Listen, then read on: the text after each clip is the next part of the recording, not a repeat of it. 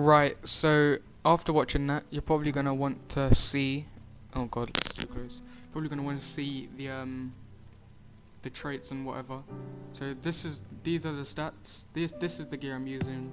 Invader's Rawhide Mask of the Fighter. I'm using fighter runes for this commander build. I'm using so it's power, toughness, vitality, runes of the fighter. Done. Right, I want the runes of the fighter because I want power, because I require base damage to finish this, to kill my opponent basically, and toughness because I need to survive when I'm commanding. I can't go down every second, that's just ridiculous. When you use, for the sixth one, when you use a healing skill, you gain might for 20 seconds. When in 1v1s, as you can see over here, I use hiding shadows. I'll use hiding shadows for 1v1s. So if I use a healing skill, I'll go invisible. So I'll go invisible, get regen, and on top of that, while invisible and that I have that regen, I'm gonna where is it? I'll get might for 20 seconds. Also, before I go on, you will see when I get the might for 20 seconds and I have all those those little buffs going on. Where is it? I regenerate health while in stealth. So I'm pretty much going to be like over 60%, 65, 70% HP throughout the fight. As you saw, I was like full health pretty much throughout the whole thing. And yeah, I'm using DPS weapons. So I want the crit damage for when I do actually crit. I won't be critting much, but when I do crit, the crit's gonna hurt. My bow is gonna be power, toughness, and vit, just like my gear, because I want the extra power and toughness. And on my bow, I've got gain plus 10 healing for every foe I kill, 25 stacks. So when I do get the 25 stacks, that's 250 plus 507. That's gonna be 7. That's a bit over 700. So that's really decent. As you can see, my precision is quite low, so I'm not really relying on crits for this build at all, because you got to survive when commanding, not crit. So that's what I'm working at. My trinkets aren't finished yet, and so my toughness is only around 2,700 pretty much. I'm going for 3,000 toughness. I've been telling a lot of people, and yeah, these are the trinkets I'm using right now. This will be changed. I will be getting new back gear. I will be getting new Valkyrie, and I'll re-edit the video and re-upload it once the trinkets are done. The trinkets I want to get will be looking something like this. But if you can't afford these right now, the Ascendeds and stuff, and you don't have the Laurels and all that for that just yet, you want to be looking towards getting Valkyrie, because you want the crit damage for when you do crit, and you want the vit and you want the power. While you don't have this ended, get Valkyrie, I recommend. And yeah, so that's that. Let's look at the traits. I've put 20 into Deadly Arts, because remember, I am relying on base damage.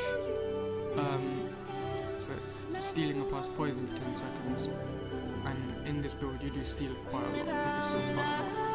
You don't have still regen or anything like that, but you do still quite a lot. Stealing applies poison for 10 seconds, so that's that. Deal damage, I put a mug, deal damage and gain life while stealing, because we want to obviously keep our health up as much as possible. Lotus poison for level 15. Weaken targets when you poison them. So after stealing, they're going to be weakened. And that now, for master, I've put for 20 combined training. So dual skills deal 5% more damage. If I show you, let's drag this over.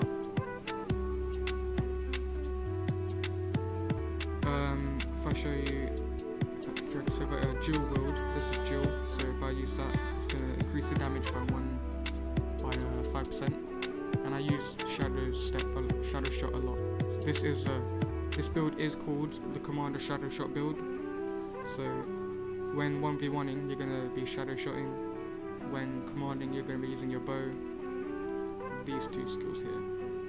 But yeah, when 1v1ing, you're gonna be shadow shotting for this a lot. and blinding. Shadow shot also blinds as well, so that's really good.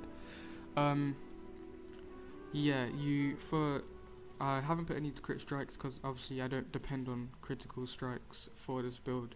So moving along, shadow arts, 300 toughness, 300 healing. That is what we want. Gain 2 initiative when you use a skill that stealths you. Oh wait, before I go on, use blinding power when your health reaches 25%. This way you don't need to actually pop your heal to go stealth and heal up. You go stealth first, then you can heal and get more stealth while you're healing, basically. As I said, while you're in stealth you gain health, so that's going to put your health up as well before you even pop your heal. Gain 2 initiative when using a skill that stealths you.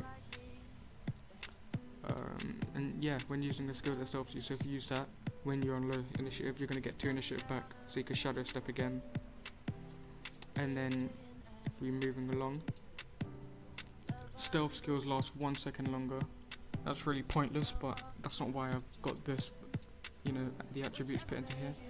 Stealing grants 2 seconds of stealth. When I steal, you do get an opportunity to go in for a backstab. You saw I missed one when I shadow stepped, but when you steal, you do get an opportunity to backstab right after the steal, so that is really good. Seeing as I have no crit damage, no crit chance whatsoever, I have got a little bit of crit damage, and that is why the little opportunity for a backstab is good. Gain might for 15 seconds when you go into stealth. This is good again because when you do steal, you're going to go invisible, so when you do go in for a backstab, you got extra damage on that backstab. Regenerate health while in stealth. This is the main one, guys. When you're stealth, you're going to regenerate health. 1 second, guys, let me just reply to my brother.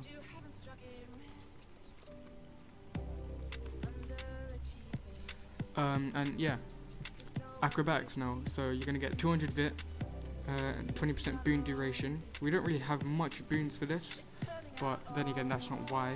We put it in because we need the health, because we're commanding. You can't have like 10k HP while commanding. You get one shot by a glass cannon. Gain 2 seconds of swiftness on evade. We do actually dodge a lot in this build, so yeah, that helps. Release blinding power when you fall, when you fall, so we'll take 50% less falling damage. Definitely want to have that on. Because obviously you want to drop, but you don't want to have to take too much fall damage. 15. Dodging returns some of the endurances. This is exactly what we did it for. We need all of this. We need as much dodge we can get. And for the second one, heal yourself whenever you use a skill that uses initiative. So when we shadow step, when we shadow shot, we're going to be healing ourselves. When we, you know, shadow shot a lot, when we stun. So all of these are going to be giving us back health. So yeah, that is the build, guys. I'm not done the build. There will be tweaks and whatever. Trinkets will be changed definitely. As you see, I've changed that out. These were my old pistols and whatever. I might put them back on for the extra toughness because the precision isn't really working. I don't need it, but the 5% critical damage on here is working, and so I will be carrying on using these for now. But if there are Valkyrie weapons, I think there are, they might be, I have to check, I haven't confirmed that yet. If there are Valkyrie weapons, I will be getting the Valkyrie weapons for crit damage and the power for when I do crit, and I need the HP, so yeah. In this build you will have around this much HP, average. You will be going up to around 19,000. So yeah, so this is the build, guys. Thanks for watching, and yeah, cheers.